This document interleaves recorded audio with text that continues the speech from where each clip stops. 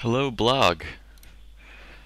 Um, so I wanted to do a quick video on the library linking system in Blender and how we're using it for Durian, because it's something that I had never used before, and I consider myself a fairly capable Blender user, and it is awesome and extremely powerful, and really sort of an essential thing to know about, I think, when using Blender in your day-to-day life or productions, whatever.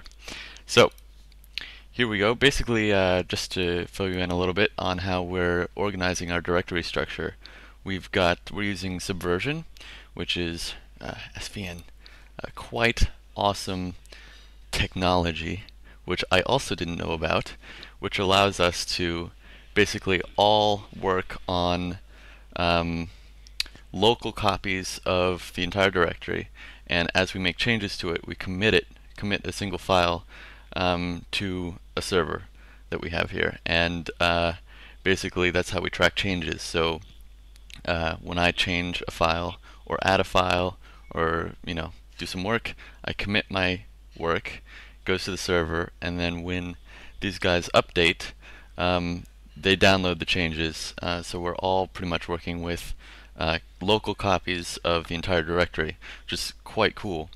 And so we are organizing our directory like so. We've got 4 folders, and within Pro, which stands for production, we've got all of our like intense stuff. So characters, environments, props, scenes, etc. And within characters, we have our characters. So if I can show you real quick, this is Syntel, and this is what the file looks like. And this is where Nathan rigged her, and also where a few weeks ago Angela modeled. And basically, we can take a look at already the files that we've created that refer to this file using an awesome little tool called Blender Aid, which I saw at the Blender conference this year. It's quite awesome. It's a Python-based thing, and it allows you to take a look at all the files in a production repository, whatever. So if we take a look here and find Syntel, we can see all the references. So basically all of these files, each one of these is a separate blend file, refers to Syntel, or Syntel is in them. And this is a problem that we'll deal with. We can also take a look at, hi Lee. We could also take a look at dependency viewer. What is that? Yeah, about the same. Anyway, it's used in a lot of files, and basically when I'm creating a layout file, basically the process is like so. Open up a new file and link in Syntel from that blend file we just took a look at, syntel.blend, and we're only linking in groups for this project, so no objects, no scenes. It's basically always groups, and Syntel simple is a group. And if actually I'll switch to another view, desktop here, you can see that both this object, geometry, and the rig is in a group in the object panel, Syntel simple. So that's what I'm going to link in right here. Link. And here we go. Syntel is in our file, and currently you can't go into edit mode, you can't edit it, you can't pose her. But if you go to Object, Make Proxy, or Control-Alt-P, fine, Make Proxy, you get a list of all these objects that you can link in. One of them is the rig, and once you've done that, suddenly she's posable. And this means that basically it's linking in, it's referring to the other blend file. Quite awesome. And if Nathan, for example, makes a change on the rig and commits his changes to SVN and I update, this file that I've been working on for a week will just automatically update as well, which is quite nice. So here we've got Syntel. Let's bring in a guardian. How about group guardian and his staff? We've got this new thing called instance groups. A little feature Campbell added, so it automatically brings them in. Before you had to go to the add menu and manually group instance, but this is pretty handy. And same thing with Control-Alt-P. Doesn't work for some reason. Rig.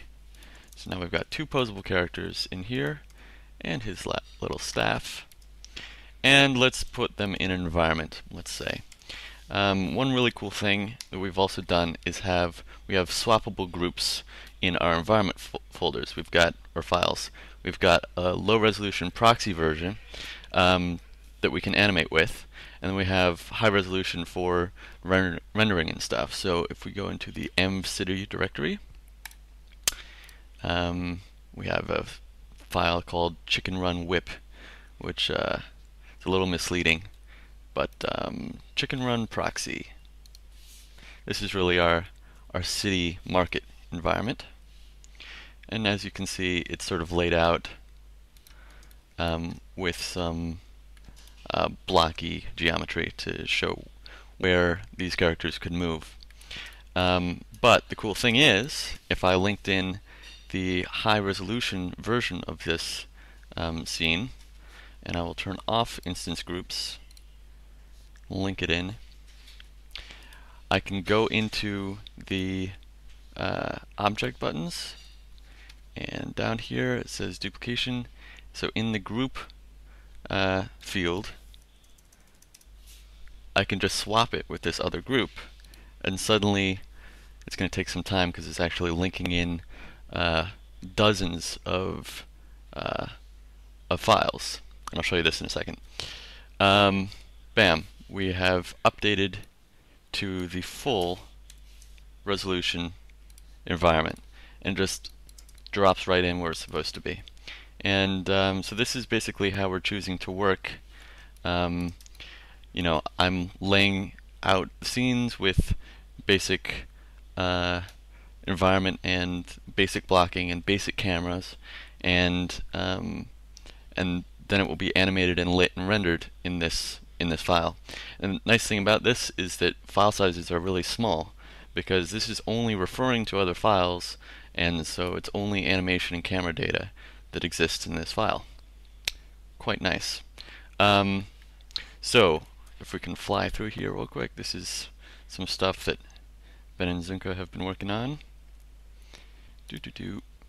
And as you can see, we've got tons of cool stuff lying around, and each of these is actually linked in from other files. So we've got this file which links in this big group, which is the whole environment. Then in the environment file we have linked in props. So if I can show you real quick, prop city, market props.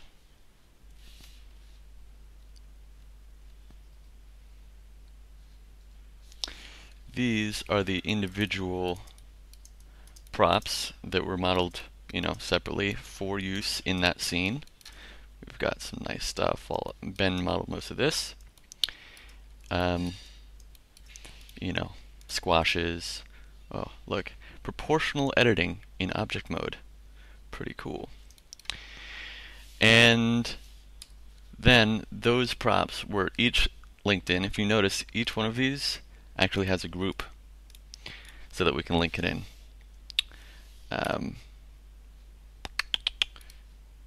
So if we open up Chicken Run, this is the environment where everything was sort of laid out. And so these individual thingamabobs were linked in from those files. So anyway, it's just sort of, you can link in with multiple levels recursively, and it's quite nice. So yeah, this is just a little bit about how we are choosing to work, um, and both things that I thought were pretty cool and I didn't know about. So yes, experiment with library linking, and probably have more videos for you later. See ya.